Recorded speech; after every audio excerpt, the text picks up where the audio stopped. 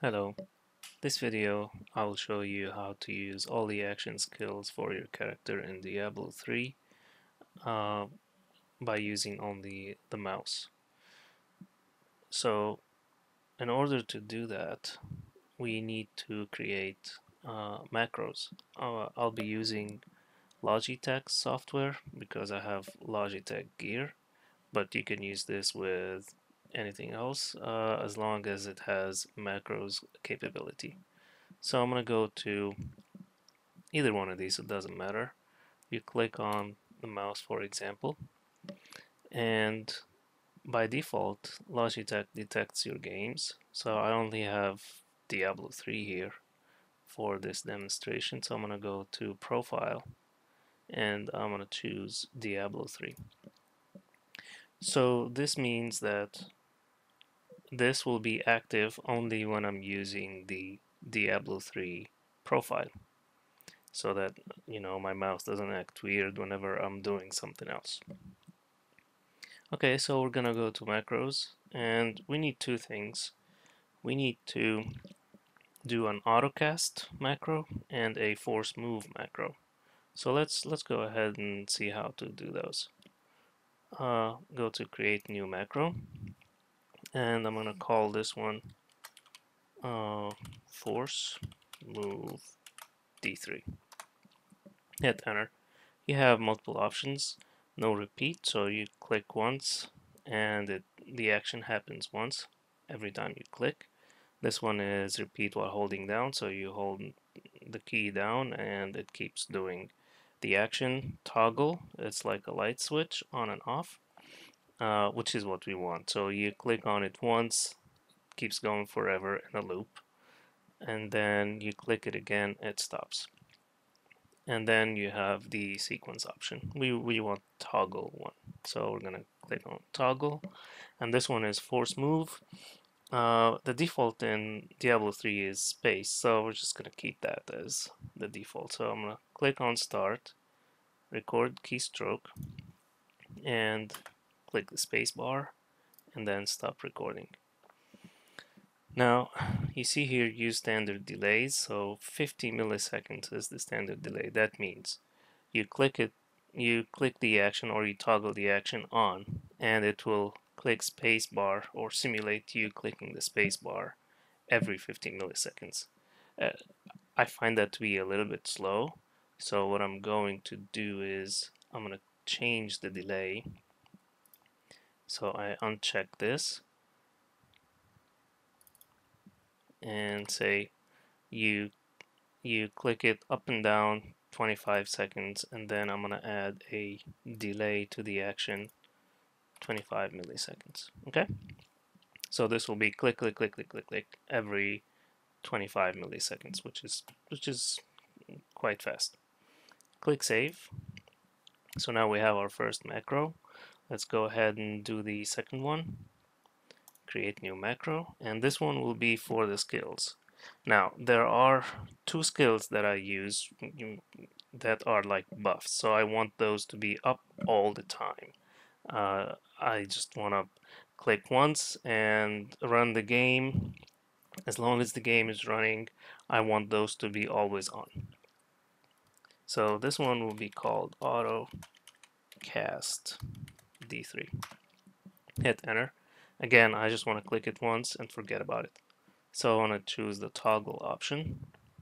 And the way I have them set up on the skill bar, and I'll show you the Diablo 3 game in a little bit, is like so. So I'm going to click on start. I have the skill number 1. I click on the number 1 on the keyboard, and then you click on number 4, and then stop recording. Again, we can change what happens in between the two. So this one will click up and down in 83 milliseconds. It will wait 4.5 seconds. It will click number 4. I want them to click simultaneously, so let's say that's 50 milliseconds. And I'm also going to add a delay, so it will repeat every so often. Let's say I want this whole sequence of actions, clicking number 1 and number 4, to be repeated every, say, 2 seconds.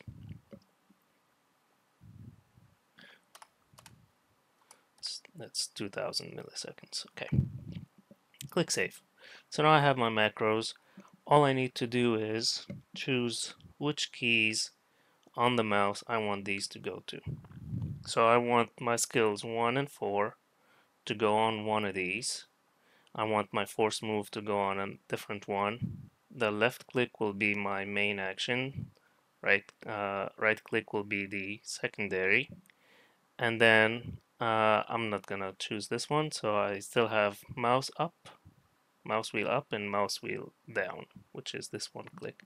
So the obvious ones that I will do is these two. And all you have to do is click and hold and then drag to the button that you want. So this will be mouse button 4, I believe, and this one is the autocast. And then mouse button 5 will be the force move. So now while in game, every time I click on this button, it will force move or auto move, and then this will cast 1 and 4 skills. And that's it. We're done with the macro. So now let's go to the game and see what we have. So in game, you want to go and choose key bindings, because now if I click mouse 4 or mouse 5, nothing happens. Remember, I chose to autocast this one and this one, so these are set, and I need the force move. So I'll go to options and then key bindings, and then let's go to force move first. It's space, but because I have my macro to mouse 5, every time I click mouse 5 the game will think that I'm clicking on space. So this one is set up. And then action bar, the skills numpad 1 that I chose and 4. Remember, I chose in the macros 1 and 4 exactly like they are here, so that every time I click on the mouse button 4, it will do these two simultaneously.